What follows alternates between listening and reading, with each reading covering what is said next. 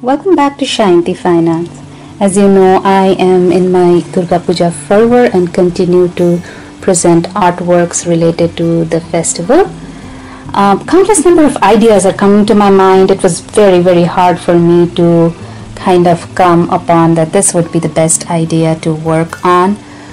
Amongst all of the different ideas, what finally caught my attention is the concept of third eye. The third eye, also known as the inner eye, is a mystical and spiritual concept, and it is speculative that it provides perception beyond ordinary sight. Maa Durga is adorned by the third eye. The right eye represents action, the left eye represents the desire, and the middle eye stands for knowledge. And knowledge is symbolized by fire. And that brought me to the concept of a scenario with a fiery background, and hence came into picture the world that is currently into a turmoil situation because of various man-made and natural reasons. So I thought that let's kind of focus on the concept of third eye and keep working on it, and hoping that the divine intervention of the third eye will bring everything back to order from the realm of chaos. And that is the thought behind the painting. I'm working with acrylics on a canvas panel, and without much ado, let's get on to the tutorial. I'm starting off with a toned canvas, and I have toned it with a cadmium yellow color, and then I am applying cadmium red on it, which is half water and half cup paint mixture, and applying it randomly. And then I'm coming back and using a couple of sheets of plastic and randomly putting on top of the surface and kind of pushing out the excess paint. And then I'm going to take it off and let it dry. Once it is completely dry, I am first painting shapes of fire in white. Since the colors that I'm going to use for painting fire are orange, red, and yellow, and brown, and all of these are kind of transparent colors, so it is important for me to first start with an opaque color. That's why I'm starting off with titanium white, and later I'm going to apply very many layers and shades of red, yellow, brown in the shapes of fire, and do the fire kind of painting. For the darkest darks, I'm also pulling in some blue mixed with my red and raw umber.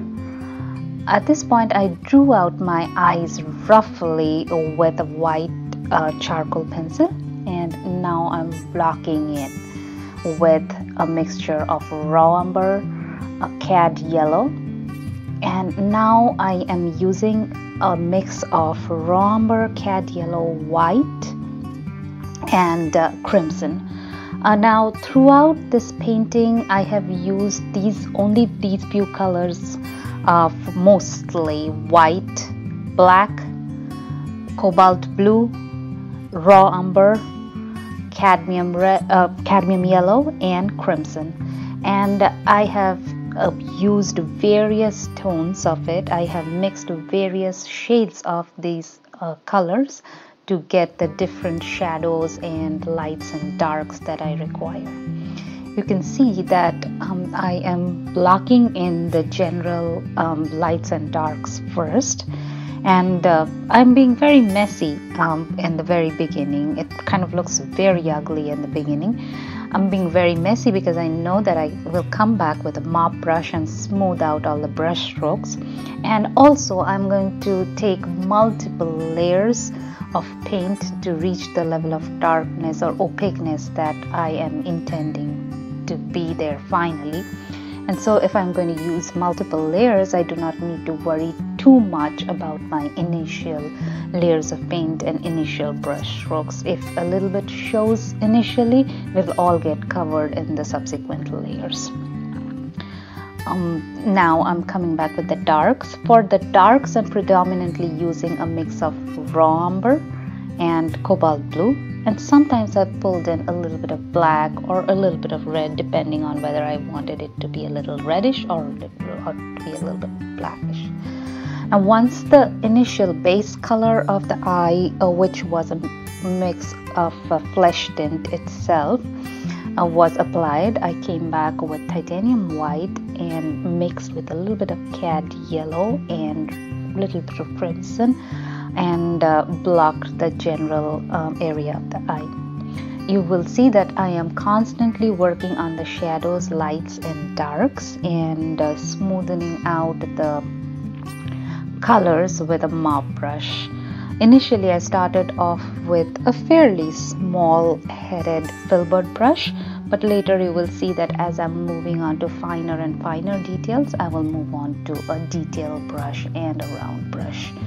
So depending on what is your comfort level, switch your brushes and use a brush that you're most comfortable with. This is a fairly small painting. It's an 8 by 10 canvas panel, so I have to use like smaller brushes, but it is all a matter of what you're comfortable with. Whichever brush you're comfortable with, work with that. Obviously details work better with detail brushes and round brushes, so eventually for the very fine details you will probably have to pull out your detail brushes as well. Now for the shadows of the eye areas, I have used a mix of, again, the same few colors: raw umber, cad yellow, crimson and white. Just varying the proportions each time of this color, I can get like 7 or 8 shades. And for the darkest darks, like where I wanted to like paint the shadow of the eyelid, under the over the eyeballs, and for the hair and the eyebrows, for that I have added a little bit of cobalt blue, and at the very end I'll pull in a little bit of black as well to get the level of darkness. But as for the flesh tint, mostly I have just varied the proportions of these 4 colors: red, yellow, white and raw umber, and gotten all the shades that you need. So you see, this painting is fairly limited palette, in fact very limited palette painting, and yet I'm getting such a multitude of colors and shadows as well. For some of the shadows areas, I've also pulled in some purples, which I mixed cobalt blue and crimson to get my purple.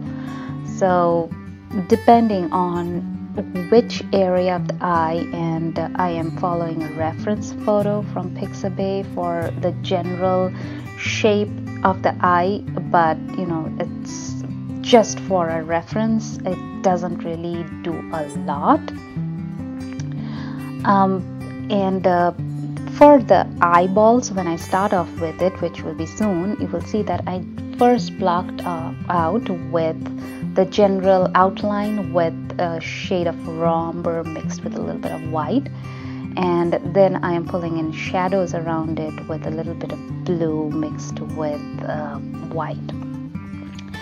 Then I'm going to add several layers of white and cad yellow and crimson mixed in different proportions for the white area of the eye.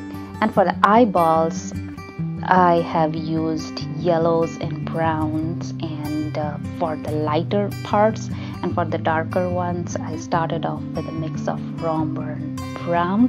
Raw umber and cobalt blue, and then at the very end I pulled in a little bit of black for the darkest of darks. So that's the general idea of color palette that I've used for the eyes, or rather the inside of the eyes, white of the eyes and the eyeballs. So I have kind of tried to keep this video very detailed so that you can understand step by step how to paint the eye. The concept of third eye here is something that is very unique to some of the cultures, some of the ancient cultures.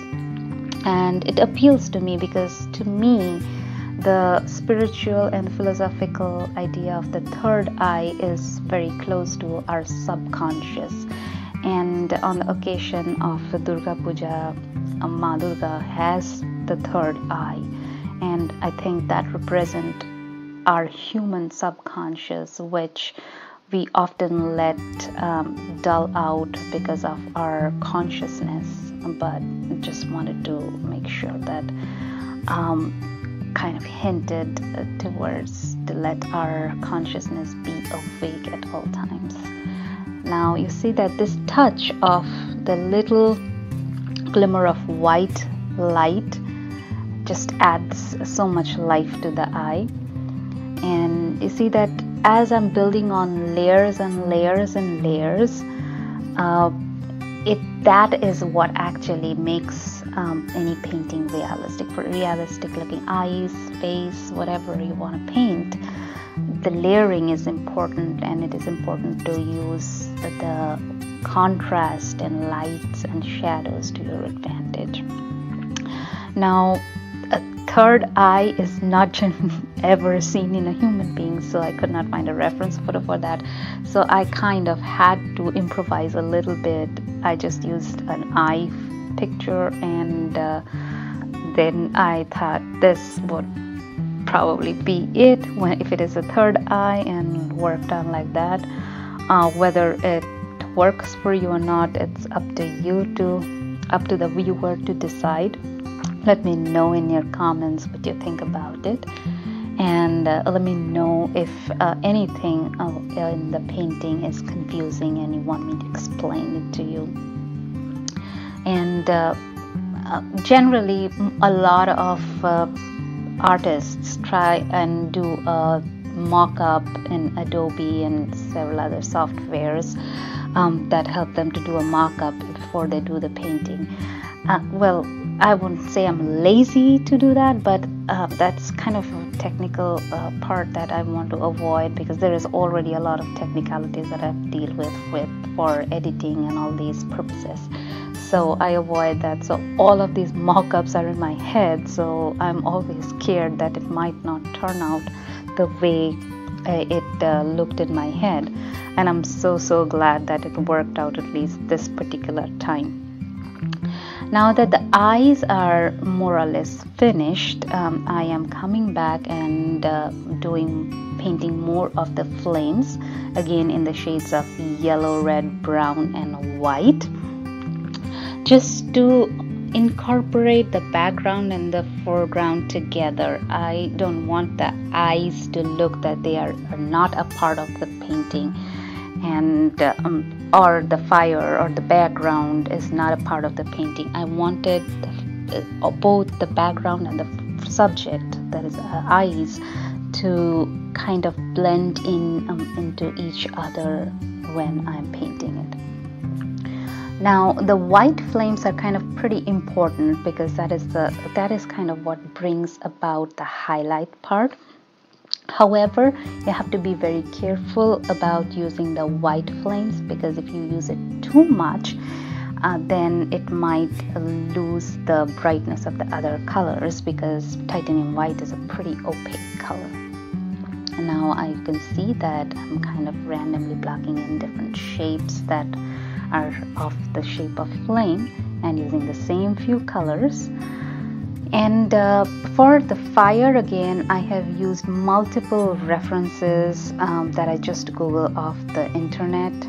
I haven't really kind of copied anything, but just looked at various references, various shapes of flames, so that I made sure that it looks realistic. Because when you're painting realistic, it is always advisable to use references as much as possible. That is the best way to get the details look like the reality. And here I'm using a fairly large filbert brush to do the flames. If you're not comfortable with that big of a brush, do feel free to switch on to a smaller round brush, or even a detail brush, whatever works for you. For the flames, I have always felt that the filbert used sideways gives a very nice sharp edge. And for the final few touches in the